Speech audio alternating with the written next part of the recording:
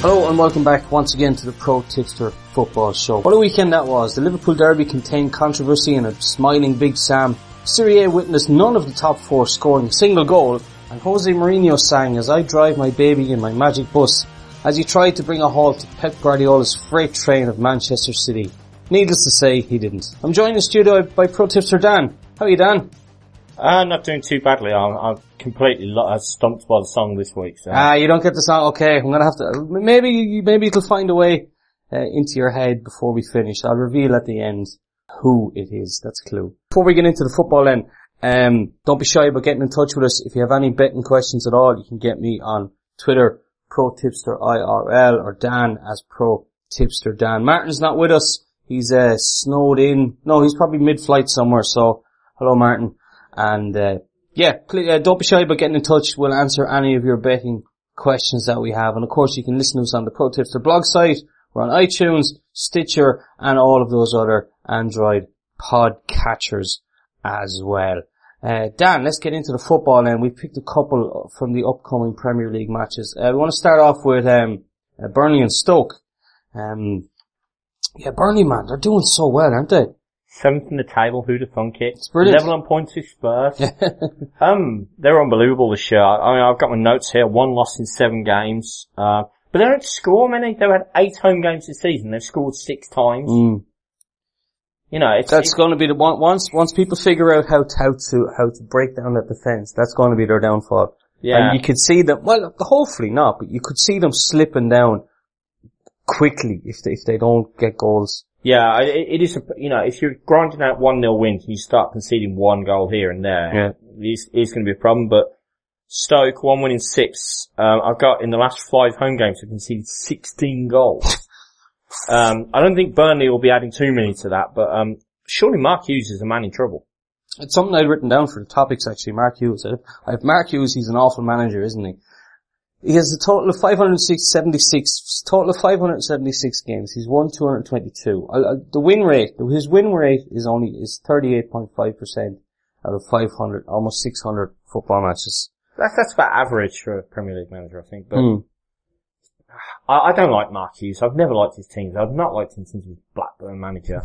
He's an arse. So, I mean, I apologise for he's not listening. I apologise to fans of Mark Hughes, but I don't like him and I think he's an arse. Whereas Sean Dyche, a bit more of an up-and-comer, isn't he? Hughes' football has never gone anywhere. Like, for such a great, I suppose it's that cliche that great footballers don't make good managers, and I suppose he's kind of proven it, because there's just, all of his teams have lacked something. They've lacked the Mark Hughes player. You know, there's no...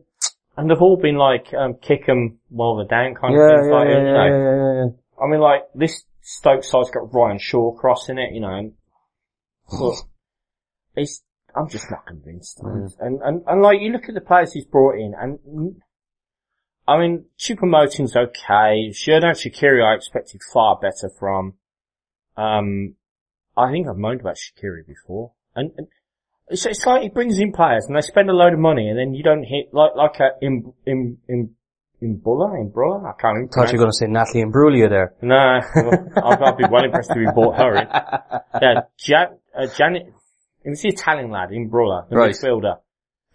This is how well he did. They spent 8-figure sum on him and I can't pronounce his surname. Because he didn't do anything. I thought Hesse was going to do something as well. He's done nothing.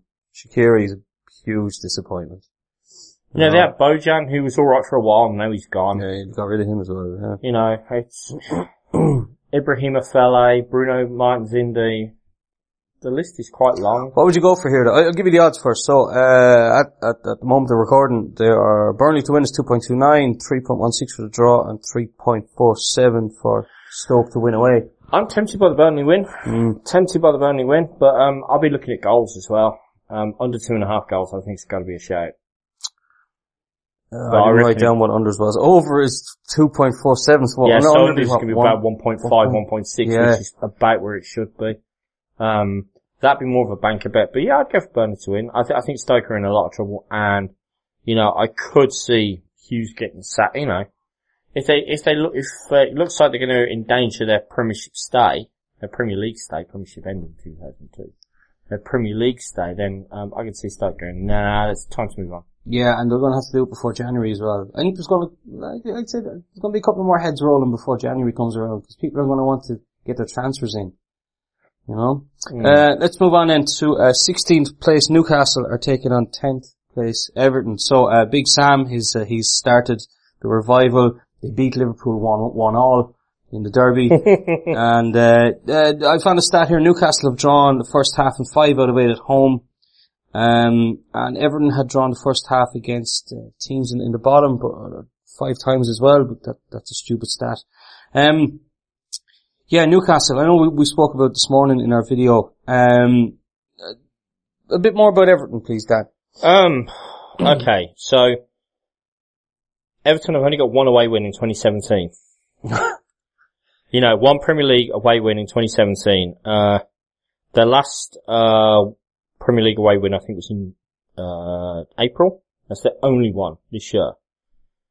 But they're 3 unbeaten. Sam has come in and I don't know, the players are playing for him. I don't think they were playing for Unsworth. They certainly weren't playing for Koeman. And like, he's brought players back in from the cold, like Nias. And you know, you go into Newcastle and they were really on the slide. No wins in 7. 1 win in 4 at home. And they've scored 4 in their last 5 home games. And 2 of them were in the last game. Yeah.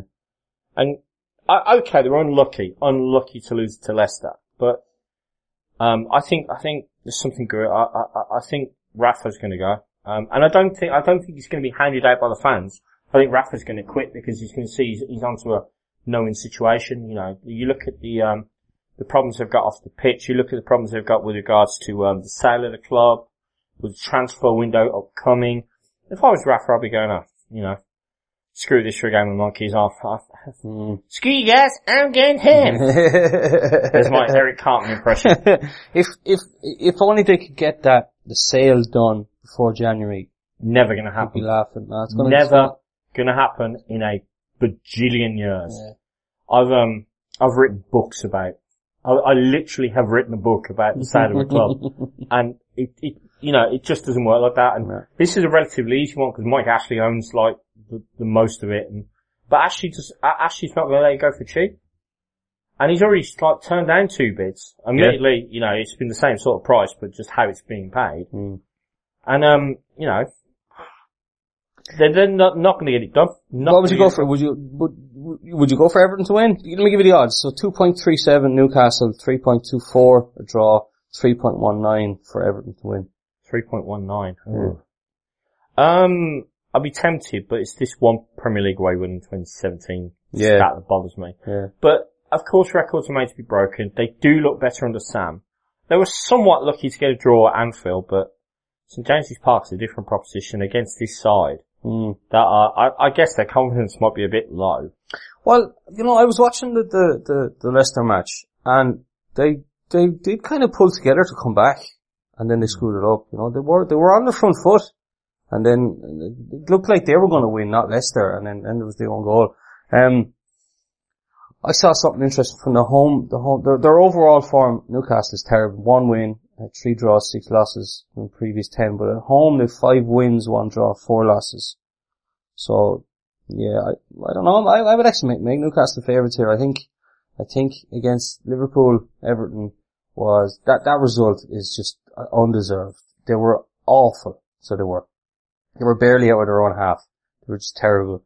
And Liverpool should have won 4-5-6-0 at the very least. Should have, would have, could have. Oh no, I know, of course, but this is typical Liverpool, you know. They go on good runs. When they need to deliver, they don't. They'll always let you down. You know, supporting Liverpool is a good life lesson.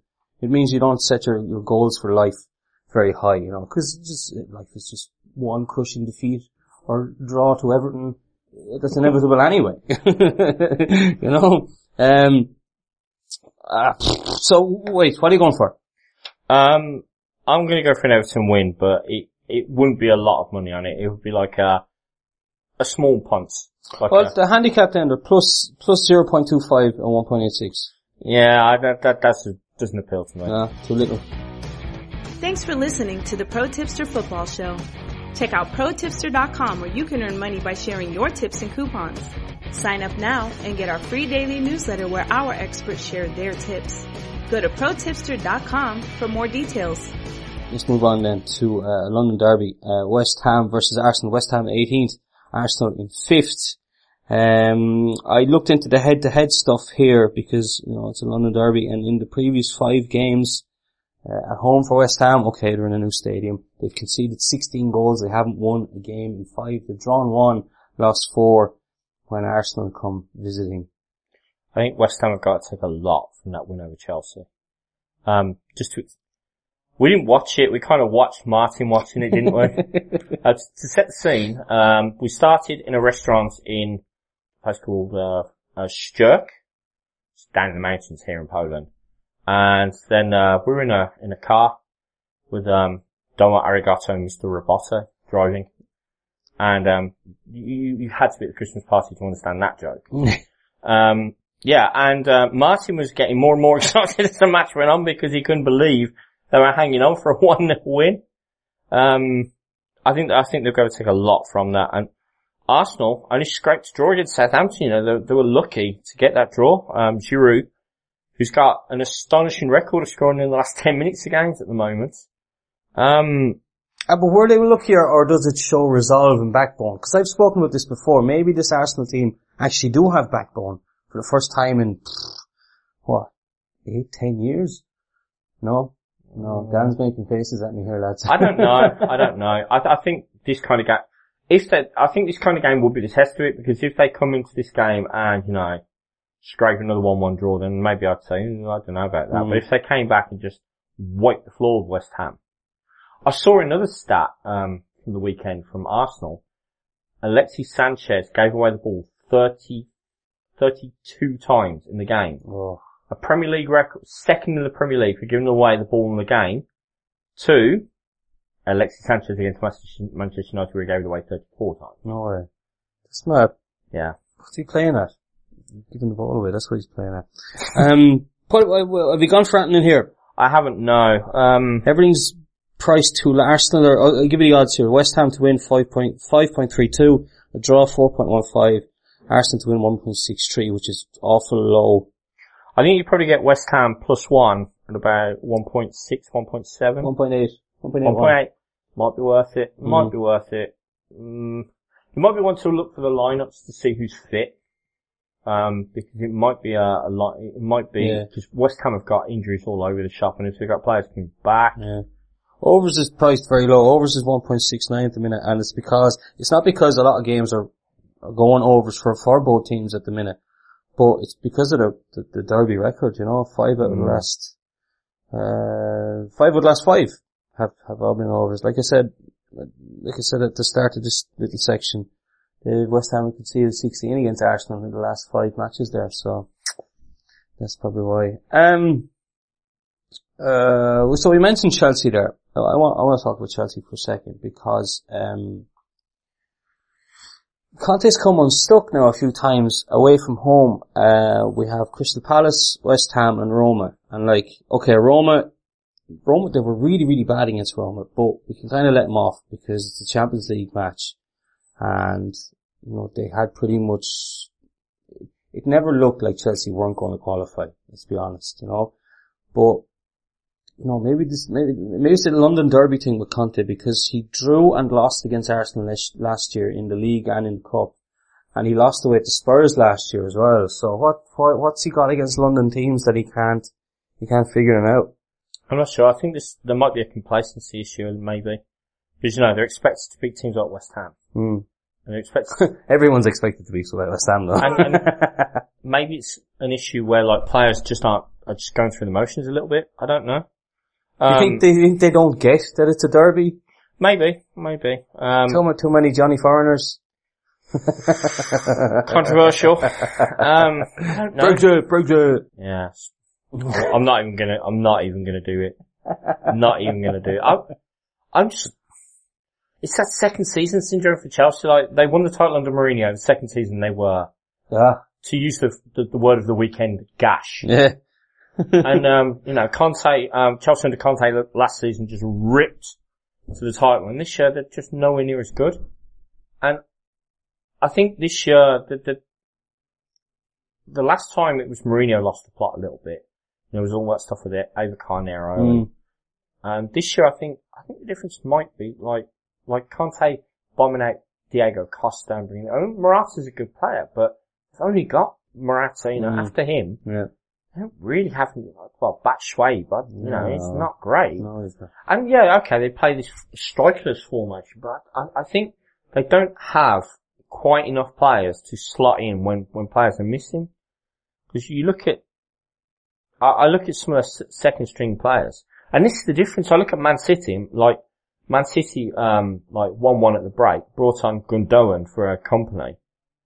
Yeah. It's just like, wow. Yeah. And then they took the lead and they took off, Jesus for, Mangala and switched it back. And it's just like, Guardiola's got, so much depth of talent there. They can just, he can switch things as he needs to. But isn't this the whole reason that Conte's fallen out with those upstairs? Because he's been given players he didn't want. The players he wanted he couldn't get. And he's just been, he's been forced to take players and put them into the team even. He doesn't want. So who do you put in that, little basket, players he doesn't want that he's been forced to put in the team? What's the new fella's name with the goatee from Monaco? Oh, Bakayoko. He doesn't I don't think he has any time for Bakayoko at all. I don't think, he's brought in Rudiger, and I'm not sure. Zappacosta looks alright. Yeah, Zappacosta. But then you've got Drinkwater, who I don't get. What was that transfer about? I don't get Danny Drinkwater for 25 million. I really don't get that whatsoever. And yeah, he wanted to bring in a striker, didn't he? And he wasn't that, apart from Morata, he was Lukaku, wasn't he? Yeah. And it never happened, and I think that's going to cost him, but. You'd wonder now what's going to happen next year, because he doesn't look particularly happy.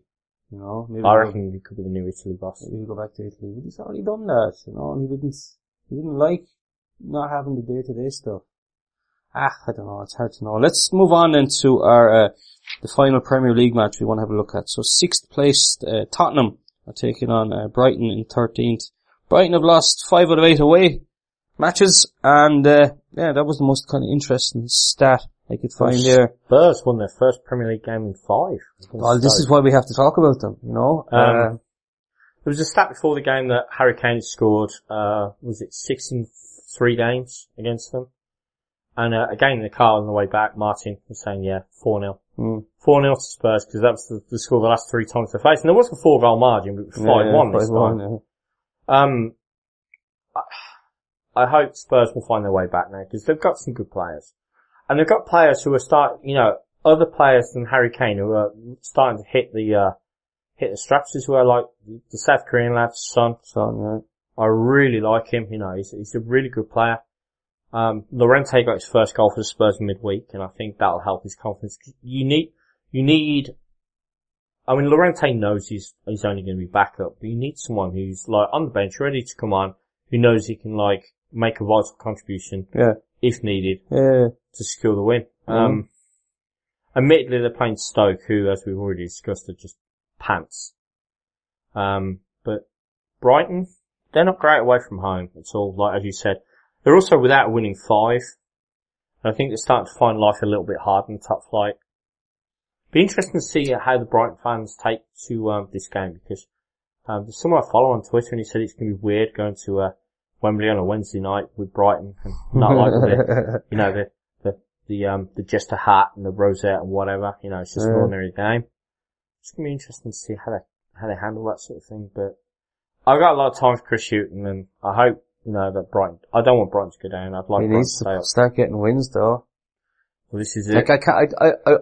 I doubt that they'd pull a trigger and fire him, unless he went on a run of losing 10 or 15 games in a row, because he did get them up. And, you can see what he's trying to do, but it's just not working. I don't know, it's going to be hard for them to attract players as well in January.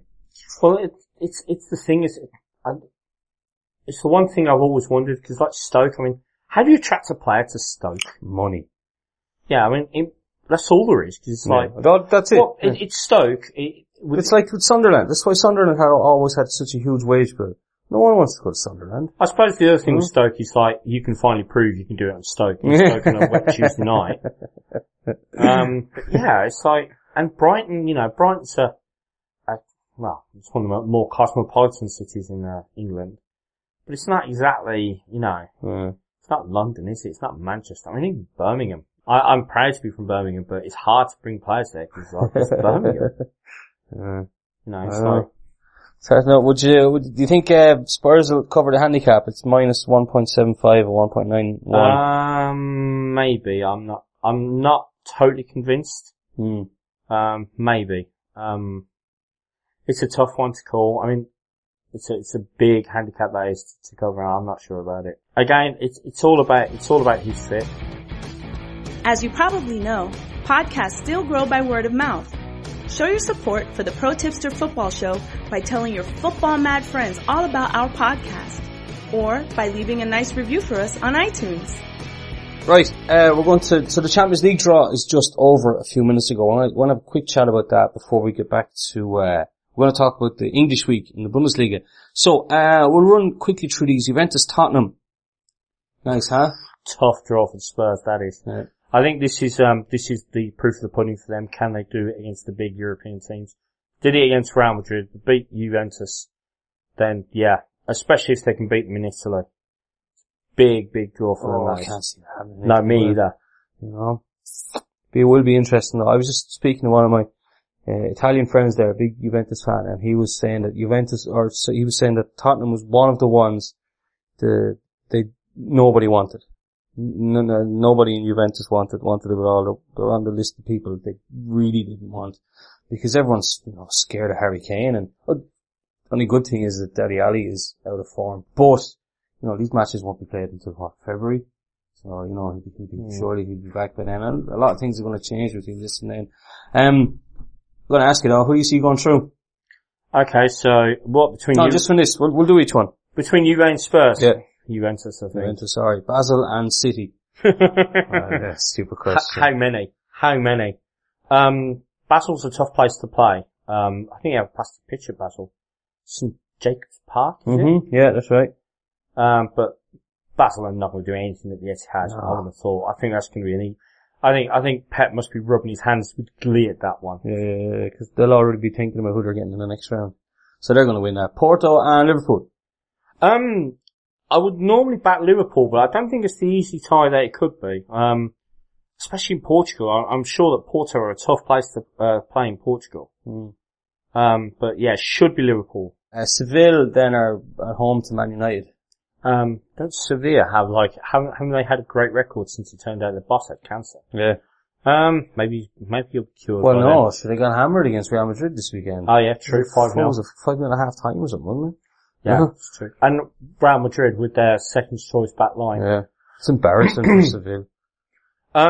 Should be a Manchester United win, but again, it's not like Basel. That's a tough away time. But they should do them at Old Trafford.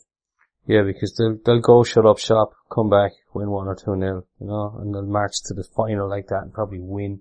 The money bag tie of the round is Real Madrid and PSG. I'm going to call this PSG. Are you?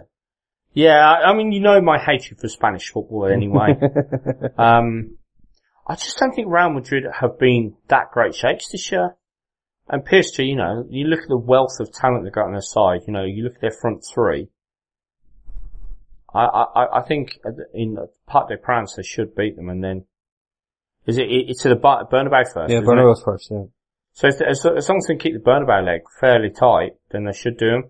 But I'm reminded of last year. Wasn't it Barcelona? Yeah, and it's like, was it 5-1 at home and then 6-1 away? Nuts.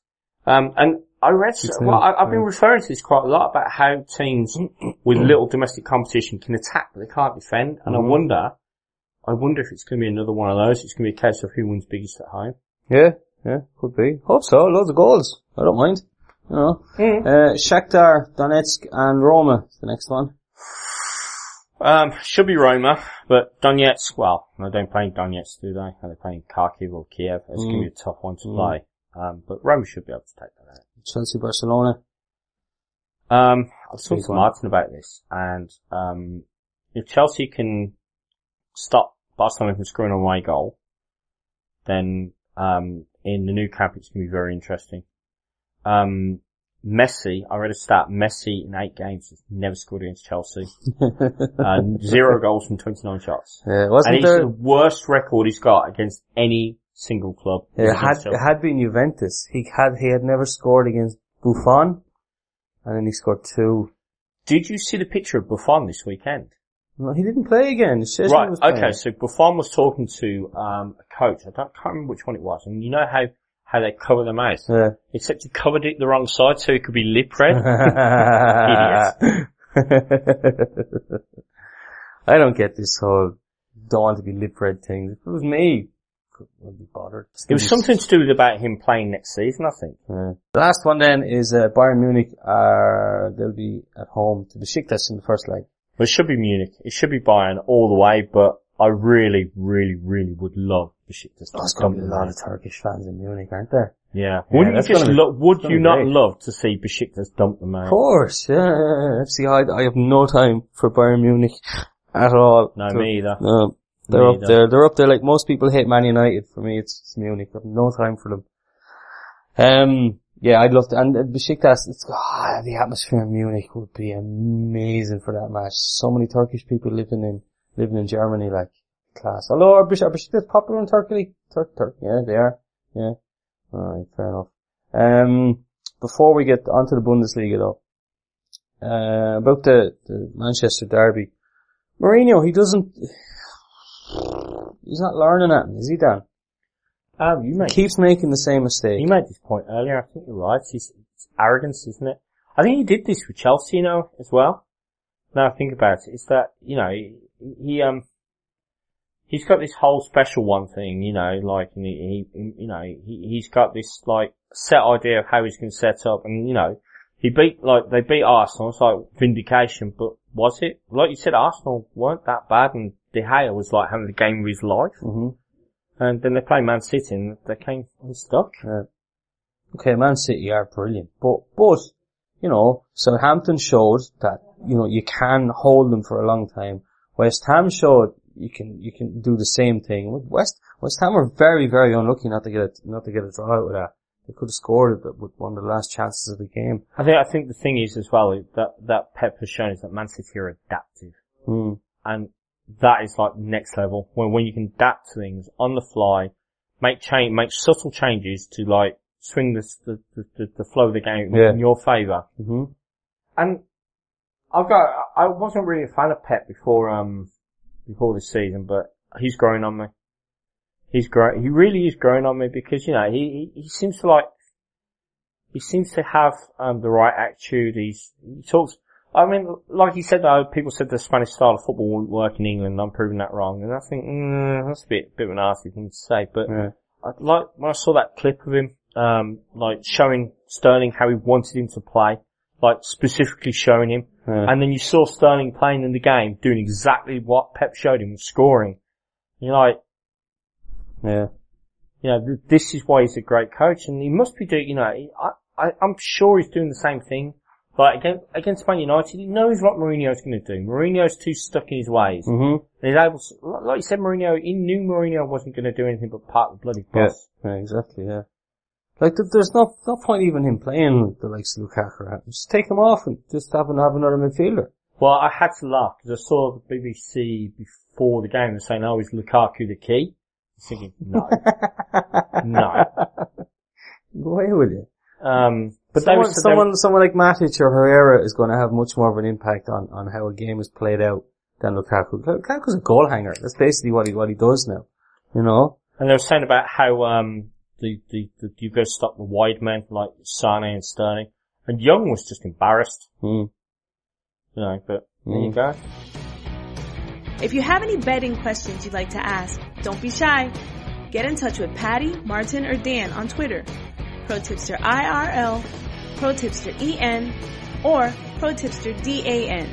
Or on Facebook at ProTipster UK. Right, look, we're into the final furlong here then. We want to cover a couple of Bundesliga matches. We have, 14th place Mainz are taking on Dortmund. And you're backing Mainz here, aren't you, Dan? Yeah, I think this is the value bet of the weekend. So Mainz, 1 win in 7, but in the last 5 at home they've won 3 times. Dortmund, without a win in 7, 1 win in 5 away, sacked the manager, Bosch, this weekend. Brought in Peter Stöger, the Austrian manager, whose last job he was sacked by Cologne on the 3rd of December. And we all know what's happened to Cologne this season. But it's interesting because I was reading the fans don't hate him. The fans were still the fans were okay with him. Because he'd been there for 4 years and he'd done a fairly decent job. They were just having a poor season. Yeah. They lost their CEO. A couple of months ago. But Dortmund are in an absolute hole at the moment. They're still fairly odds on that, or 1.71. Yeah, and that's the thing. I'm looking at mine, so I'm thinking, are they going to have this new manager bouncing, which I don't believe is a thing. You know what it is? I looked up the head-to-head, and of the last 10 games, mine's have only one win. They've won 1, drawn 1, lost 8. That's why the odds are. Maybe. But anyway. Mine's home record is pretty decent. 3 wins and 5 away. Dortmund's 3 wins and 5 at home. Dortmund 1 win and 5 away. And I was looking at the handicap, so I think you could get, mine's plus a half, so mine's to draw a win. Probably get well above even to that. That's no, that's one. No, I looked it up. It's a plus 0.75 at evens.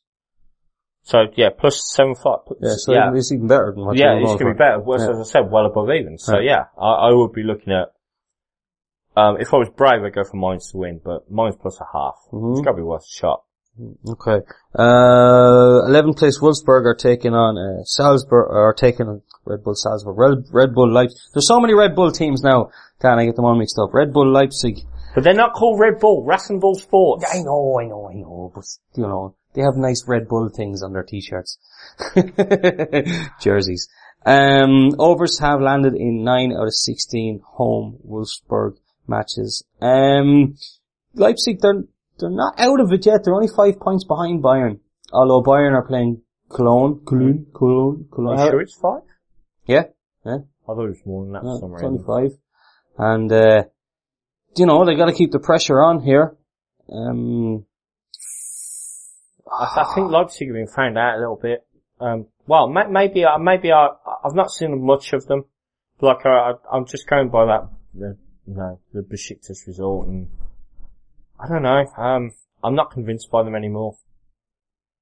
But I've got to be honest with you. I don't know enough to be able to say on this game. I'm totally wrong. It's not 5 points. 8 points. 8 points. Knew it wasn't 5. Sorry, listeners. Sorry, all the listeners are. We'll edit that bit out. I'll leave it in. I don't mind making mistakes. The last one then, Bayern, who are ahead by 8 points, not 5. They're playing bottom of the table of Cologne, who only have 3 points all season. And the odds are shocking, Dan. The odds are 1.08. That's going to be a case of how many are Bayern going to score. Well, you got to go to over 4 goals before you find out and it's over even. So 4 or more goals. No, sorry. If they only score 4 goals, you don't even win. You just get your stake back. So they have to score 5 goals for you to win, and that's 2.06. The hell with that. Yeah, you know why that is, because Cologne were 3-0 up at the weekend and lost. They are abysmal. Awful. It has to be the worst performance by any team in the Bundesliga. Yeah, I think it is. Probably, huh? It's gotta be awful. And the 3 points they got wasn't even from a win, it was 1 draw, so. Have we got time for one more thing? Go for it, yeah. So, I was reading about Inter's new famous fan. Oh, who's this, Dan? Well, you know how you were saying that Inter, had a slightly, not the best fan base? Yeah.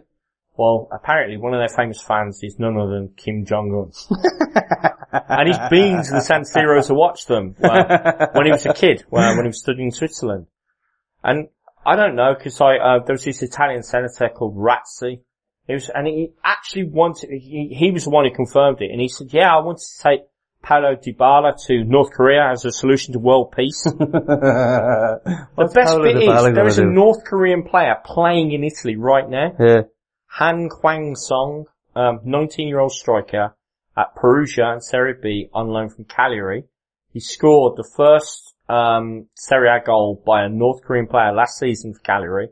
7 in 14 Serie B games for Perugia. Not bad. Including a hat-trick against bottom of the table, I think, for Centella. Not bad at all. Yeah, but it's like, I didn't know North Koreans were allowed out of the country. Yeah.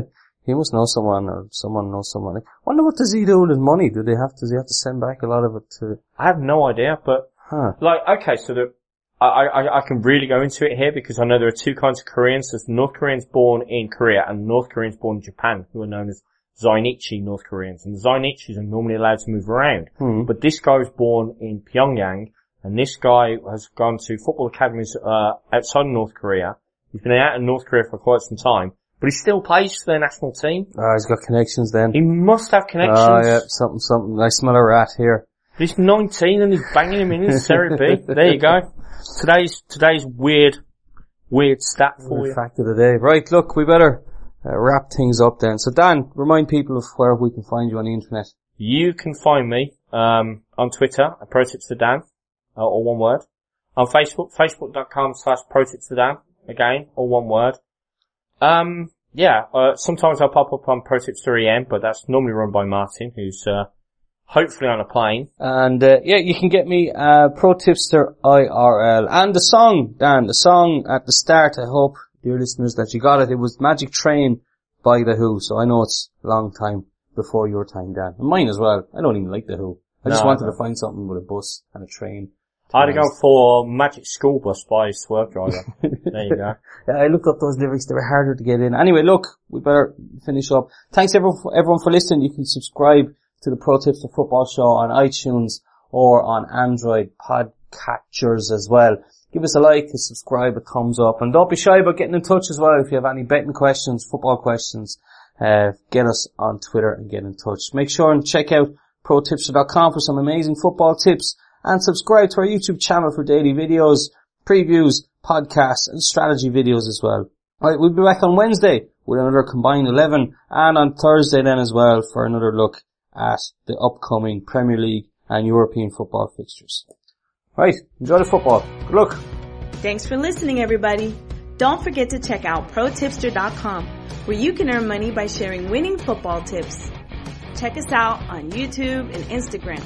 Our handles there are ProTipster Global, or get in touch on Twitter, ProTipster EN or ProTipster IRL. Bye.